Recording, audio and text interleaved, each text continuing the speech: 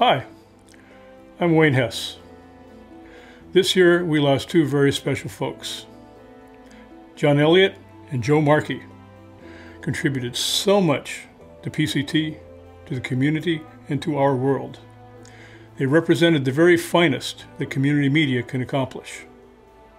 They were good friends and mentors to all. Sharon Walker and I felt that we should put together a tribute to commemorate their accomplishments. So, here goes. Cuando a los vicios se tira, que por causa de una ingrata hasta sus padres olvida.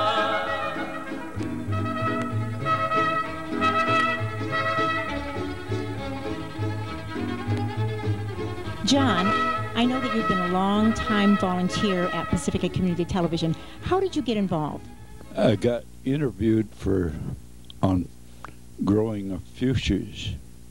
I guess it was about that point that I started the senior program taping it. And I was taping it on a 3/4 inch tape. So I had to edit at the studio.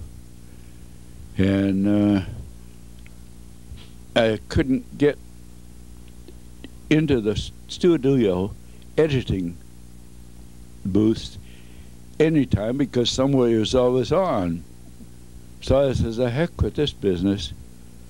So I started gathering equipment to do my editing at home. And I gathered several $1,000s worth of stuff to start doing the work at home. And it was much easier for me and didn't crowd the studio. How long have you been in Pacifica? When I come there, I came here in 1960. Where'd you come from? And I came here from Ketchikan, Alaska, and I've been here ever since. I went to United Airlines and took their examination for employment. They hired me more or less on the spot. You were an engineer, right? So I'm certain your engineering skills really, you were able to put them to work at the station, right? See, I helped build stations down there. I think I started building the one on the school property up on the hill there first. And then I really got into it down here where the station is now. John, how many years have you produced Seniors in Action? We were talking this morning, I think it was probably close to about, what, maybe 18 years or so? Oh, easy that. And you provided the crew, you did all the programming for it, and then you, supplied the tapes to the station? Yes, yeah. And you had a whole studio set up here in your garage, didn't you? Yes. I had quite a studio set up out here. But I know, because you actually helped me edit a couple projects, too. Oh, see.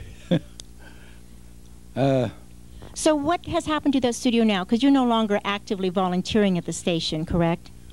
Well, I was doing a little camera work down there before I quit altogether. It was getting too much for me. I couldn't stand up long enough to be on camera, so I had to sit down. But that was no good for a studio shoot, so I quit altogether. So what'd you do with all that equipment? I gave it back to the studio.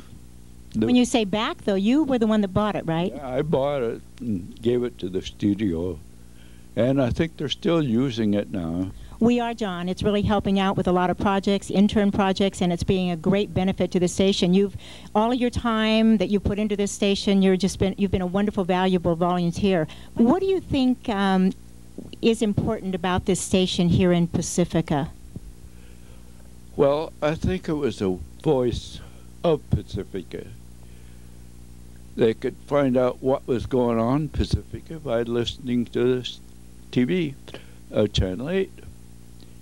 And do you feel it's important that the station continues on and be a voice in this community? It should continue. I hope it does. John, you're holding an award. What is this award for? Oh, this award was for Seniors in Action program that I continued for several years. I don't know how many at this time. Is there anything you'd like to say to those viewers who watched a lot of those programs that you produced? I enjoyed them tremendously. They were good years, and I had a lot of experience in taping the seniors. Was a job. It was a job because I had to put up with conditions that weren't suitable for regular studio work. I guess it was worth it. It was worth it. John, I want to thank you on behalf of Pacifica Community Television and all of our viewers out there. I want to thank you for all the time and energy and the financial support that you have given to this television station. It's because of people like you that we are still operating. Thank you very much.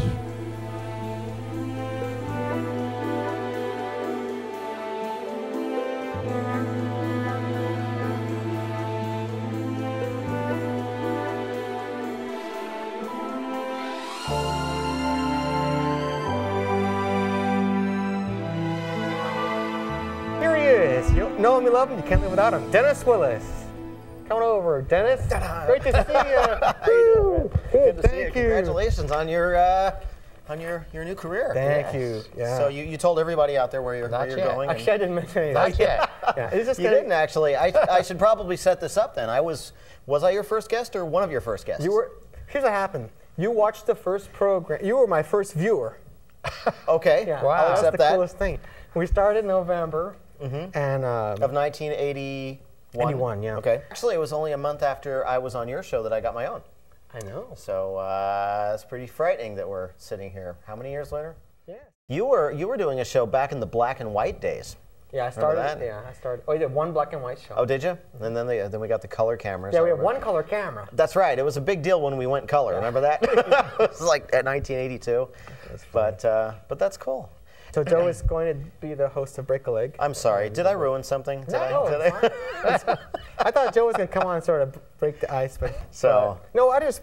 Joe has been here. We're doing the show together for a while, and now we're going to do it apart. When I saw you, of course, what was it? 3 days ago, and it was at Mike's service, and it was a rather sad day. It was a good day, though. I mean, it was lots of great stories and laughing and crying, and he was an amazing guy. And all of a sudden, you told me that you're doing your last show. Good. Joe, thanks. Well, Gordon. Wish you all the best. It's been really fun. Well, it has been, but I don't know how it's going to be without you. It'll be fine.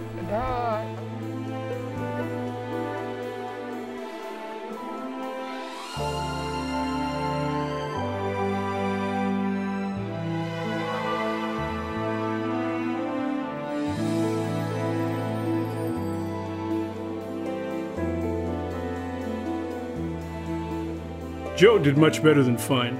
He used the show as a platform to share his love for performing arts and the American musical, and he encouraged us to spread our creative wings.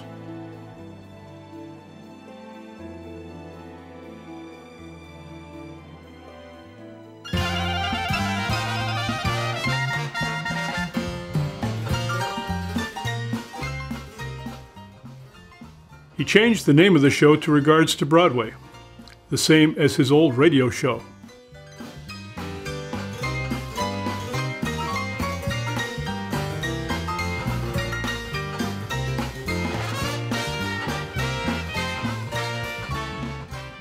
Francisco Mime Troupe proudly presents Posibilidad, or Death of He booked performers and performances for the show. With each show, it got a little more exciting. Actions, try to find reactions to make the play a hit. And we have the job of doing all directions, blocking all the sections, making them to fit. We do this by tradition, the Pacifica Spindrift players of tradition. John and Ken, wonderful to see you and have you here.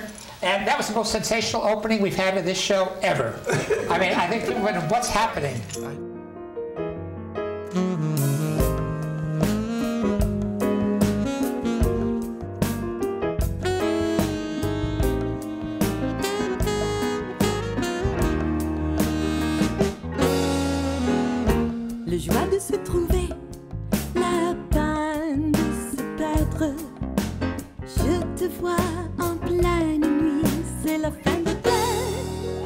He had a special place in his heart for the San Francisco Ethnic Dance Festival, and we featured one of its acts every year.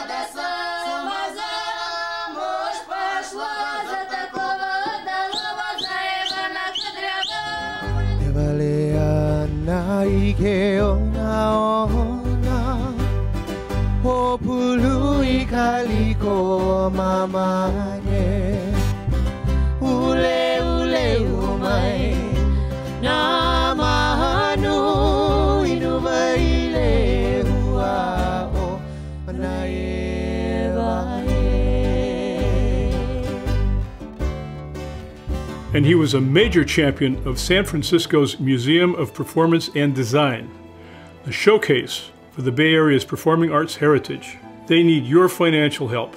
They are in danger of closing. So let's honor their memory. Let's make sure the tradition of community media survives. It is the voice of the people, and it's the finest creative opportunity for anyone with a story to tell. Thank you.